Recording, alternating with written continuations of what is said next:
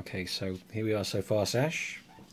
We've got the Arduino controller interrogating the ATEM and sending out a broadcast packet on Wi-Fi with a separate Wi-Fi modem there.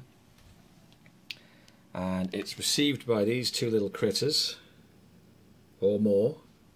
We can have up to 8 if you get a bigger ATEM. You can see here we've got an LED there and an LED there which is not lit.